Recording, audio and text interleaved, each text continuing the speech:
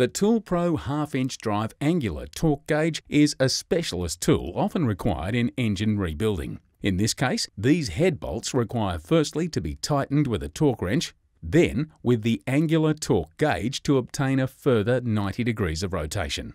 To use this gauge, you'll require a breaker bar, a socket to suit the fastener, a small extension if needed, and the angular torque gauge. With the socket attached to the torque gauge, position the socket on the fastener.